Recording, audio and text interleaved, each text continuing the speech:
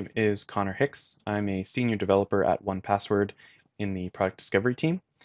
And today I'm here to talk about WebAssembly in a way that might not be familiar to some of you, and that is WebAssembly on the server.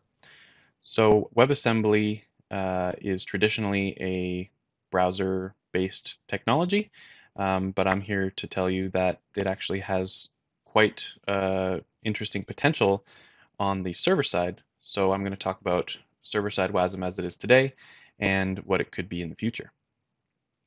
So we'll cover Wasm today. We'll cover Wasm runtimes. We'll look at Wasm at the edge, which is an interesting set of functionality by a couple of different cloud vendors.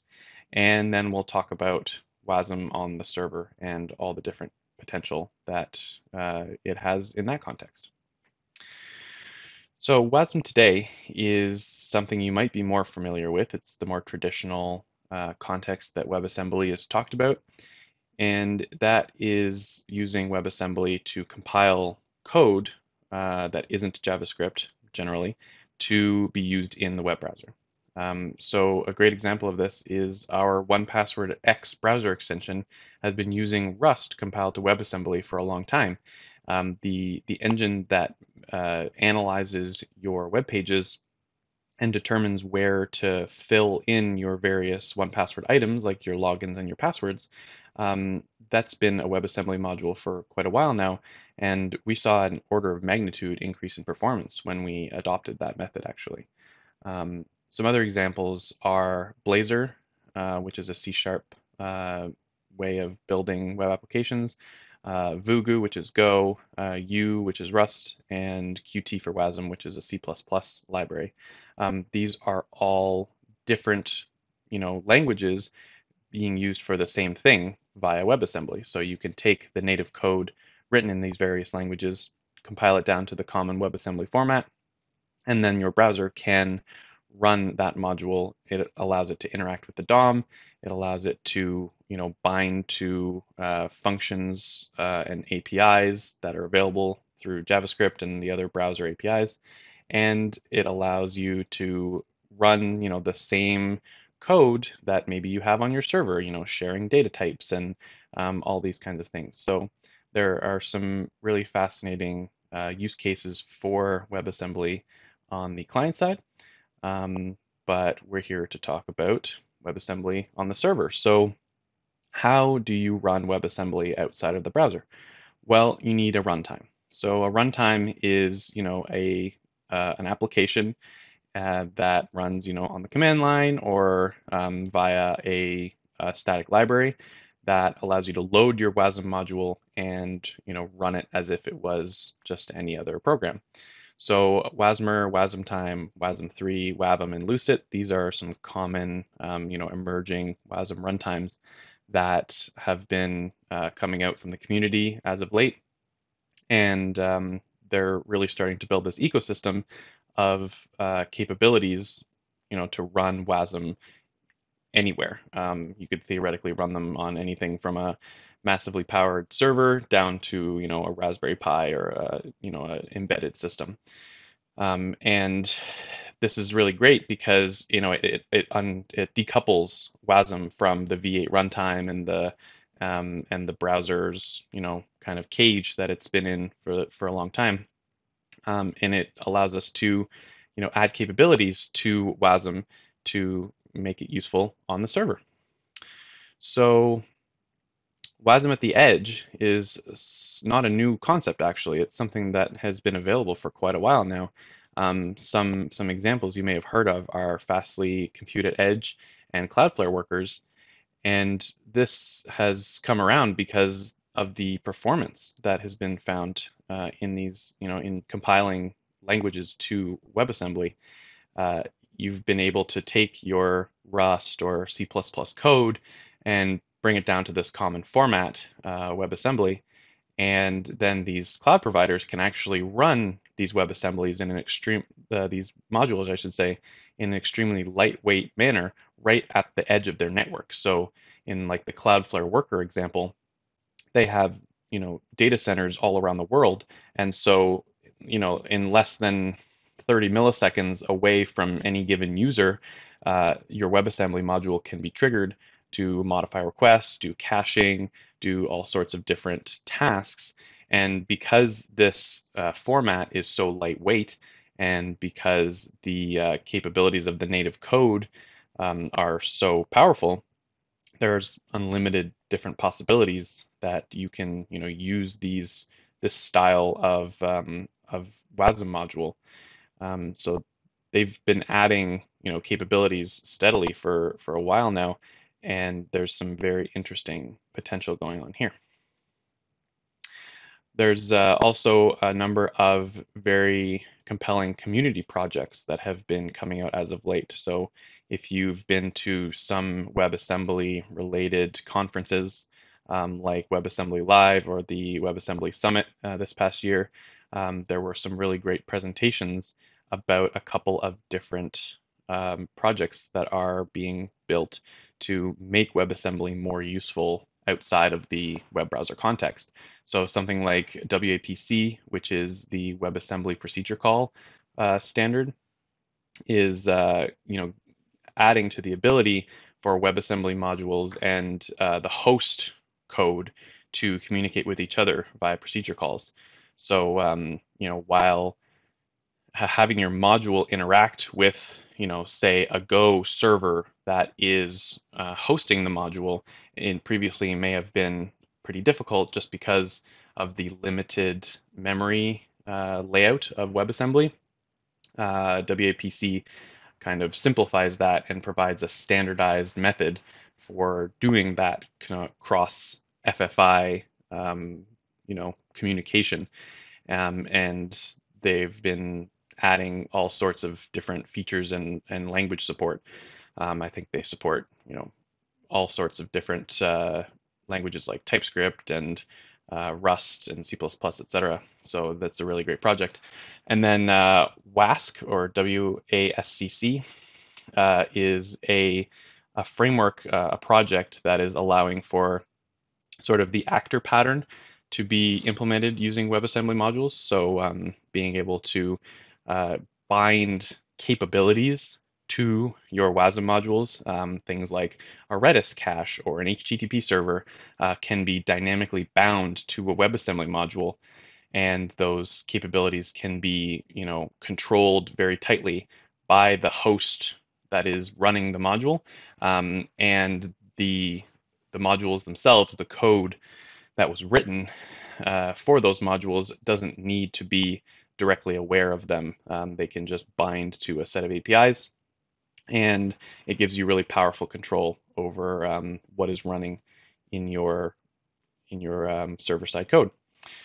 And then we have things like SSVM, which is a project for running WebAssembly with applications like AI models and for blockchain applications like smart contracts.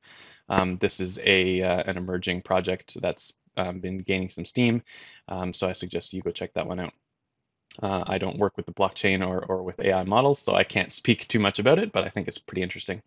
And then there's Atmo, which is a project that I'm going to be talking about a little bit more. And the goal of Atmo is to enable a more seamless experience when building WebAssembly modules for the server. And it's going to be making things much easier for developers when wanting to run WebAssembly in sort of a web service type scenario. So how can WASM fit into a server-side system? Well, we've been seeing some patterns emerge lately in sort of the server-side development community, which is, the desire to simplify. And that is coming in the form of things like functions as a service, or serverless technology, if you will. There's things like AWS Lambda, OpenFaaS, the serverless framework.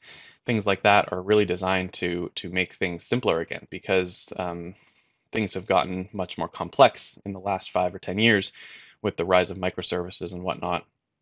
It's made things, more difficult. And bootstrapping a simple service should not require you to need to understand the all sorts of container runtimes and different virtual networking technologies, etc. So the desire to simplify has been around for quite a while. So this idea of creating simple, unified, function-based applications is something that's been coming around for quite a while now. And I think that WASM can really help with this goal by building these very, tightly constrained, highly composable modules from various languages, really whatever you want, and fitting them together into whatever, configuration that you need for your application is pretty compelling, and allowing some kind of framework or hosted system or platform to really take on all of the complexity and just let you write these functions. That's going to be a pretty great way to build out, different types of services, all the way from the simplest cases all the way up to, more complex and larger topography systems. So this idea of WASM module bundles is something that I've been exploring with the Atmo project, and that is the ability to write a whole bunch of functions, standalone singular functions that each perform a very, tightly constrained job, and then being able to describe in a declarative manner how those different functions should be triggered, and then bundling all of that up into a single thing that can be easily deployed. It's been pretty interesting, and I think it's very ergonomic from the developer's perspective, but also from the DevOps side, being able to package up your code in this very simple way, and then allow a framework or a platform to deploy those functions onto a cluster that you just don't necessarily need to understand the structure of, and knowing that it will handle taking the various inputs, whether they're events or HTTP requests or whatever, and letting the framework schedule these functions, trigger them as needed, and then handle the output is, I think, a pretty interesting use case for WASM. And it's these modules, because they come out so small, right? They are compiled down to a very small size. It makes a lot of things really easy. You can put them into an S3 bucket, or you can put them into a registry like WAPM, which is Wasmer's WebAssembly package manager.